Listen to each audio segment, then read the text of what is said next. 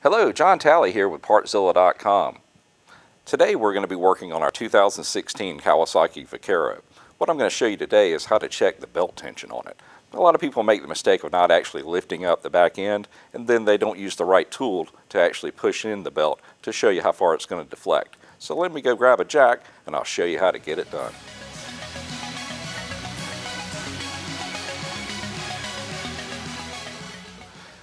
Alright guys, I'm going to do something that is really not required, but the window we're going to be looking at is actually behind this exhaust muffler right here, so you're not going to be able to see it on camera. So what I'm going to do is go ahead and remove this saddlebag and pull off the muffler. That way they'll have a straight shot so you can see exactly what I'm doing. So let me go ahead and get those two things out of the way and I'll show you how to get it adjusted.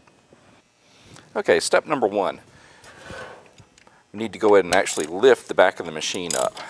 That's usually one of the first mistakes people make, is they check it with it just sitting down on the suspension, and they actually want it lifted up.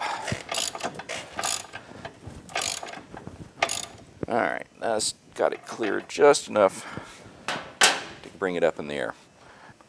Alright, here's how we get this done. We've got the back of the machine lifted up, and we've got this little tool right here. And what this tool does is it's gauged for different pressures. Now that right there is going to be 45 newtons or 10 pounds, and that's what we need to check this.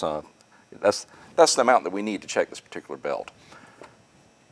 All right, what you do is you mark with your eyes where the belt is. It's right here. What we're going to do is put it in the center of the belt and push up until this is aligned with that mark right there. So, center of the belt, push up.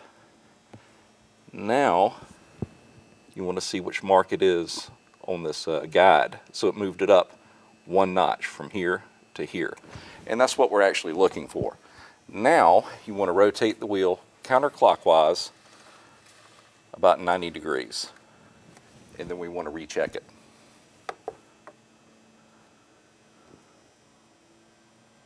Same amount of deflection.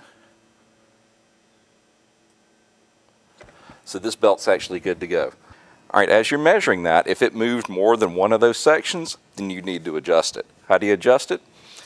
You'd actually loosen up the axle and then use these adjusters to pull it back a little bit more. When you do that, just make sure that you pull it evenly on both sides. Very critical.